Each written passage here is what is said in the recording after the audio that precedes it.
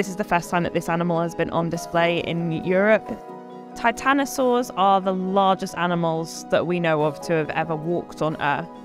And there are a number of giant titanosaurs, but Patagotitan is one of the most complete of those. So many of the other giant titanosaurs we only know from relatively fragmentary evidence, so a couple of bones here or there. But for Patagotitan, they found over 280 bones. That's why we can explore more about how it grew to such a size, what adaptations it had, and how it survived as a giant.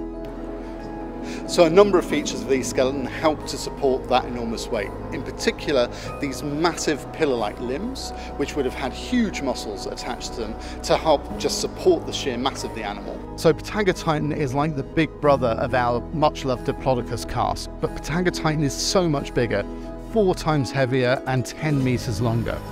I'm really excited to have it. I feel like standing underneath an animal of this size is just an absolutely awe-inspiring experience, even for me who's been working on this exhibition for a couple of years.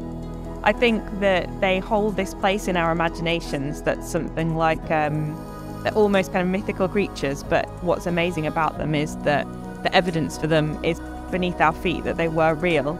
And they really walked the earth, and I think that's an amazing kind of sweet spot between things of our imagination but also things that really existed and shared our world.